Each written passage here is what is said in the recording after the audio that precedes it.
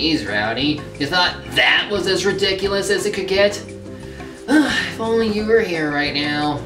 Okay, I'm taking no chances at the Con Bravo. Is this my room? Life is good sometimes. Oh hey, my old review of Supercade. Yeah, the 80s had some really dumb cartoons based off of video games. Man, I dealt with some bad ones in 10 years of reviewing bad TV shows. And you know what? Sometimes I think I still haven't scraped the bottom of the barrel. What? I just backed myself into a crossover review, didn't I? Why did I think finally coming to these cons was a good idea?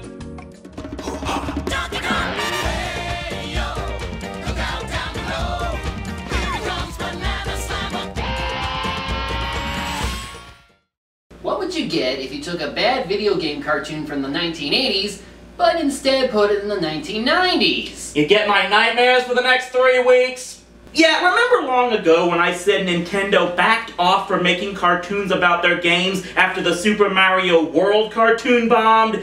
Turns out that wasn't exactly correct. First, some backstory. In the mid-90s, Nintendo gave their flagship character's first ever nemesis a much-needed makeover and face turn with the release of the Donkey Kong Country video game for the Super NES, which was all about the titular stupid ape and his little buddy Diddy Kong looking to reclaim his fabled banana horde from a kingdom of evil crocodiles called the Kremlings. To be honest, the platformer still holds up pretty good today. It really pushed the boundaries for what a 16-bit game could do graphically, and it ranks right up there with the Super Mario games of the time for having plenty of hidden puzzles and secret levels that make replaying the game never dull. The success of the game led to 2 sequels on the Super Nintendo, and they all had Game Boy ports under the Donkey Kong Land title. However, prior to the release of the 3rd game on Super Nintendo on November 1996, Nelvana Limited, with the aid of various studios, created a show for French audiences on September of that year. It later aired in Canada on October of 1997. Oh wait, this wasn't made for American audiences? Not my jurisdiction, bye! It later aired in the US on Fox Kids the following year. I catch worse breaks than the Rangers. Okay, so how bad does this thing get? Well, let's start with the fact that this is a show where you might not be able to know the true episode order if you never saw this show in its first run. Going by 3 different wiki sites, Wikipedia, the Donkey Kong Wiki, and the Mario Wiki, because of course if anything shows up in the Mario universe, it has to show up in their wiki. They list all 40 episodes in different orders. Even better, while Wikipedia and the DK Wiki show them being part of 2 seasons, the Mario Wiki lists them as 3 seasons. And I thought Turtlepedia was all screwed up with the first TMNT series. The most likely first episode may be the one stated as such by the Mario and DK Wikis and episode lists on YouTube, Bad Hair Day, as it opens with this huge exposition dump from Cranky Kong, who, for the record, is supposedly the original Donkey Kong from the arcade game and grandfather of the current title character. He goes on about how his grandkid is the protector and future king of the island of Congo Bongo. They named their homeland Congo Bongo. How do you take the concept of Congo land from Captain N and make it even dumber? They took a lot of bong hits?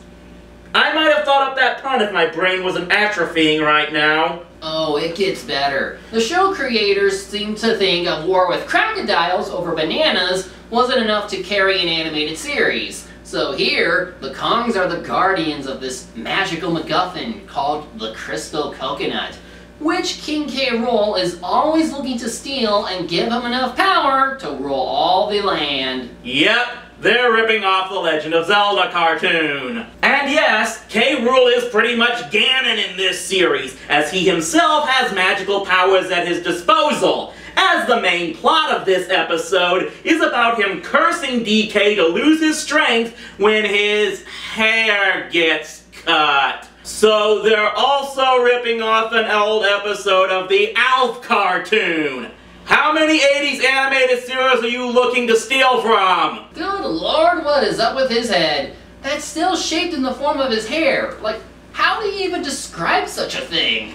And this isn't even scratching the surface with this series. Don't tell me that wasn't the worst episode. That wasn't the worst episode. I asked you not to tell me that. Well, during the second episode, in which Cranky makes a potion to make himself younger so he can beat King K. Rool, Donkey Kong ends up drinking the potion himself and he gets turned into a baby. A really ugly baby. And Diddy has to pretend that he's someone else in front of Candy Kong. You know what? How about you just read off how many stock plots this show is gonna rip off? Okay. Well, in what might have been the first episode, somewhere, Diddy turns himself invisible by wishing on the crystal coconut, because that's how powerful the coconut is. There's an episode where DK gets amnesia and thinks he's a pirate, an episode where K. Rool makes a love potion to make DK and Candy his slaves, an episode where Diddy learns what their names mean. Chunky Kong's Chunky and Cranky Kong's Cranky.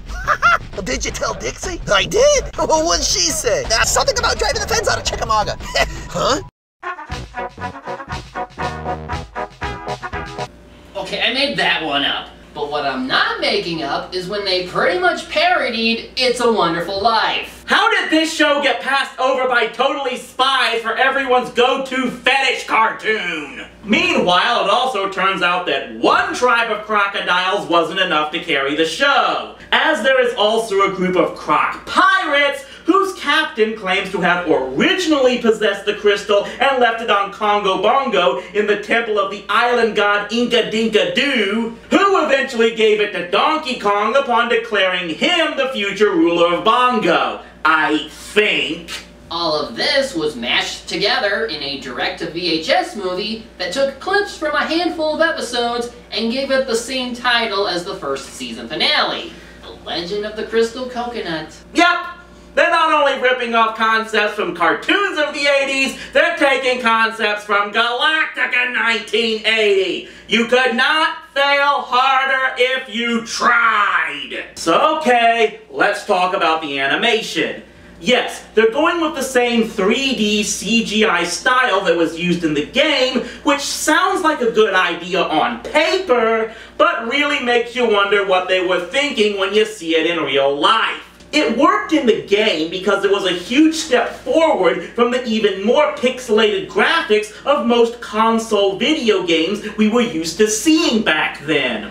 But when applying it to TV animation, look, you know I'm not some militant 2D animation purist, but if you're going with 3D animation, you gotta go with the high quality stuff that a major movie would normally use, or else, yeah, Uncanny Valley territory. And I would use the excuse that this was one of the first times it was used for TV, except things haven't gotten that much better since. The characters have this habit of constantly moving about, usually in place, and a lot of it might be caused by them using motion capture for most of their movement. It was considered to be the first full-length animated show to use motion capture technology, and it shows given how some of the models clip into themselves. Crusha is a good example of this, as his arm joints seem to be merged into his torso. And least I forget, Donkey Kong's teeth! I swear, he seems to be like Toothless the Dragon, where he just has gums, but then his teeth can come out whenever he's angry or something. Surprisingly, this is something that carries over into some other games he's in. But here, it's especially uncanny given the animation. As for those characters, most of them were in the game. DK, his buddy Diddy, Cranky, their friend Funky, and DK's crush Candy. But Candy seems to be the one who got the most change, as she goes from dressing like Daisy May to Daisy Duke. And as for her personality, let's just say they found a way to make DK and Candy's relationship more annoying than Link and Zelda from that cartoon. I brought you these. Ooh, I was gonna get you a cake, but I see you already got one. Donkey Kong? Every single time you show up, things just fall apart. Whose banana peel is that? What banana peel? The one that was left on the ground. The one that I slipped on. The one on your head, you baboon! But we also have one, maybe two new Kongs. The first is Eddie, the mean old Yeti, who is usually causing trouble whenever he shows up. I mean, he is mean after all, but is otherwise not that big of a threat. Though whether or not you consider him a Kong is something we have to leave up to the wiki. The more prominent new character we have, though, is Bluster Kong. He's the owner of a barrel factory that Candy works for, and is constantly trying to hit on her. So he's basically Mr. Spacely from the Jetsons mixed with Leisure Suit Larry and then made into an ape. Joy! Now for the Kremlings, only they aren't called that in the show. We have our main baddie, King K. Rool, who is pompous and very full of himself. We have his loyal but bumbling general, Clump, the dim-witted musclehead, Krusha, and they have a bunch of critters for their army. One of their main weapons is a gun that shoots out claptraps that are normal sized 1 minute, but they seem to disappear whenever they tear up wood, like they're freaking termites. So how do most of K. Rool's plans turn out? If you watched action cartoons from the 90s, you can probably guess. Oh, no.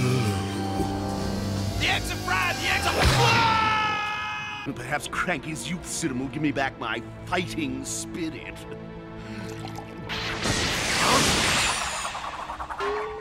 Where'd you go?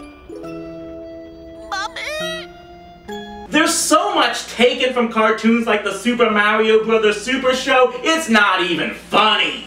In addition to the standard bumbling villain and his even more bumbling lackeys, we of course have to get a really bad theme song that tries way too hard to be hip.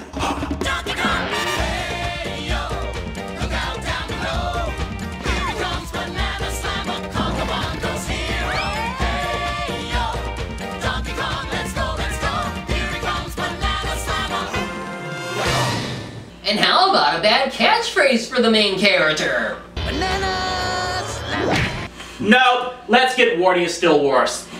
But really, there's only one thing that could truly make it special if they add in 1 or 2 songs in each episode.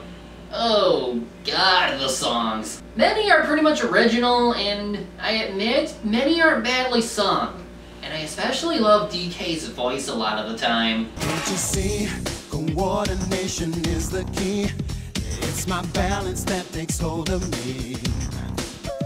Take your arms, wave them in the air.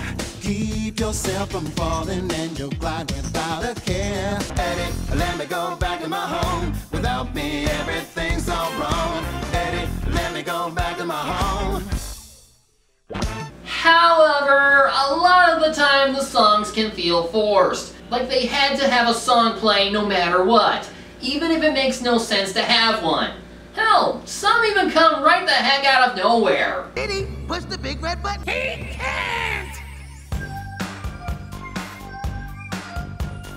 You can be here, you can be there, anywhere. You can go any place you wanna go, don't you know? You're just an image of yourself floating in the air. Can't lift a thing and you can't even comb your hair. I guess you could give the creators credit for trying to be original when Super Mario and Captain N only used covers of pop songs for background noise, but yeah, let's just say we aren't talking Phineas and Ferb territory with some of these numbers. Choreography in the songs also tends to have the same issues with the animation as it normally does, with awkward movements that can be memed like crazy. I can't wait till Candy sees me up on the screen. He'll be driving around in a fancy car. Theme! Fortune! I can't go. Huh? I've got a date with Candy.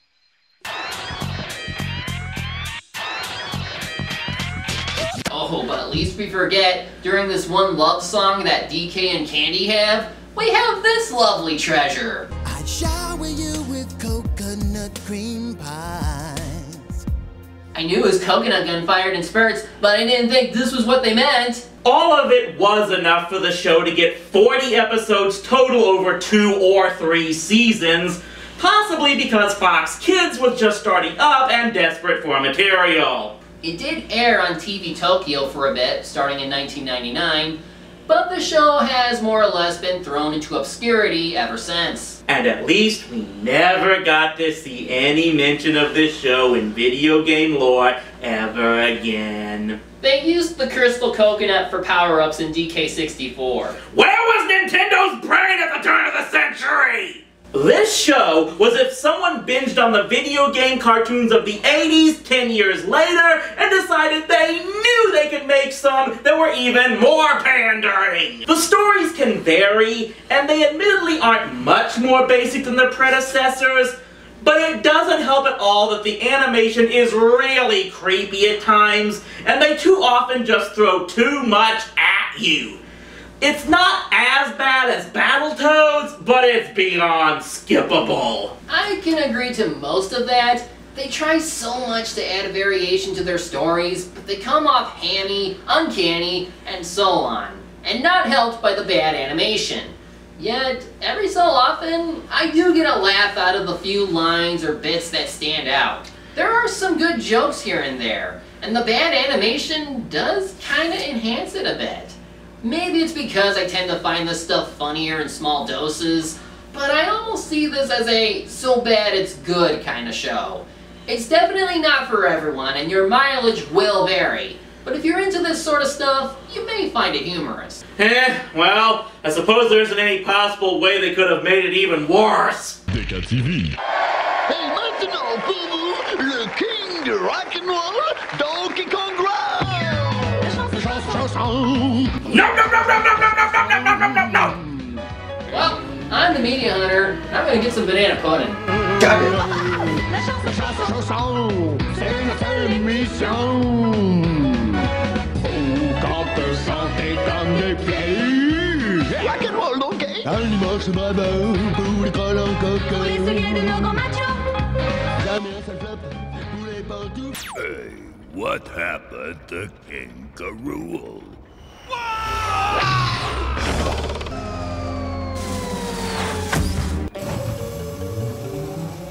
Uncle Swampy always says bye-bye.